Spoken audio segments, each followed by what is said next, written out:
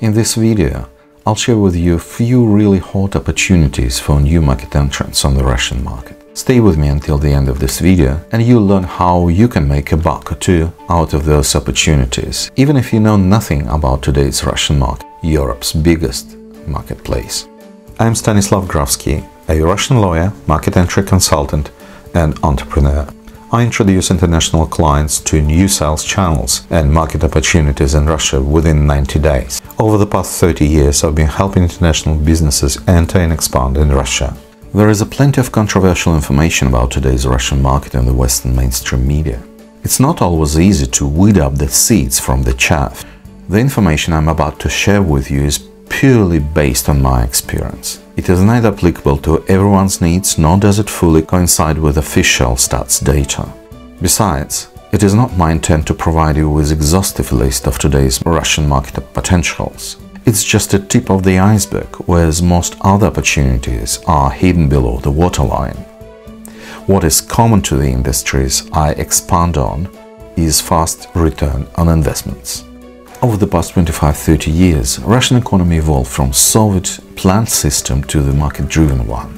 As a result of dramatic and massive privatization of the 1990s, many companies gone bust, privatized, changed their profile, or disappeared completely.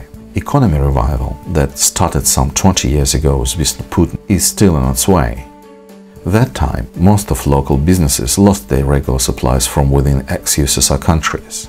Due to ruble devaluation of 2014, Russian manpower became rather cheap, thus making Russian manufacturing quite attractive to international players. So my first personal preference, due to its huge size, wide variety of options available, and relatively low visibility to common observer, is industrial supply into the Russian market.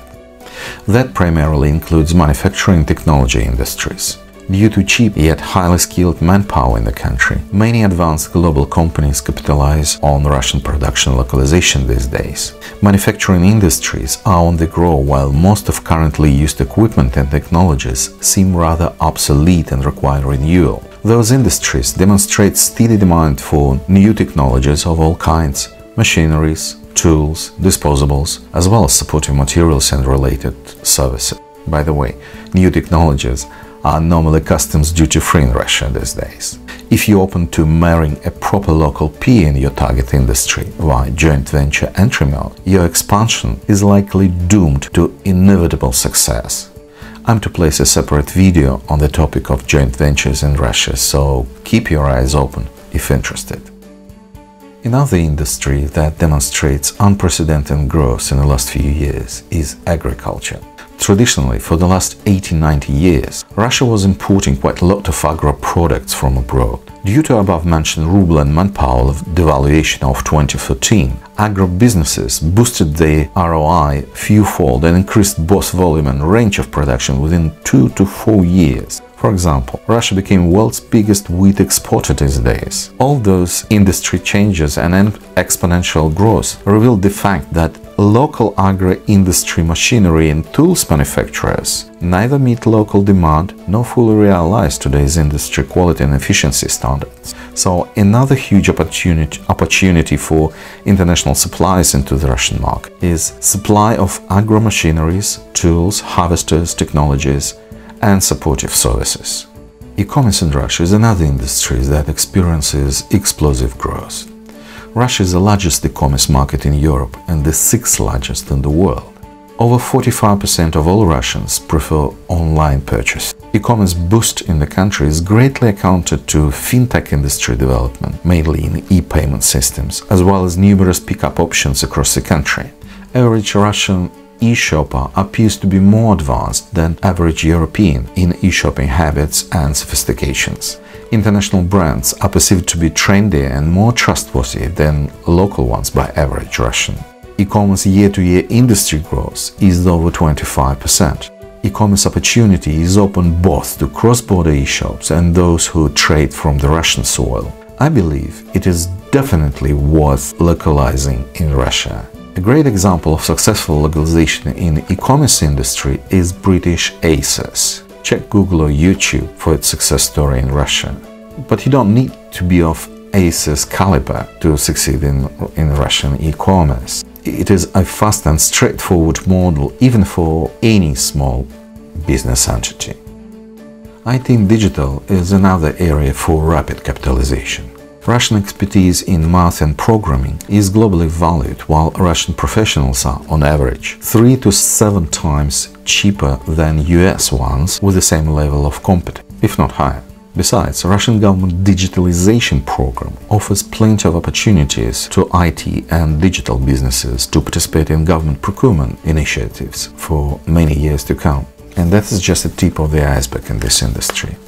I could continue the list of lucrative industries and businesses with infrastructure project supply, cosmetics and perfumes, food processing, packaging and storage, medical devices and equipment, medical tourism and private clinics, pharma and drugs, animal food, safety and security equipment, premium and fashion in apparel and footwear, priority national project supply options, endless food and FMCG options, and so on.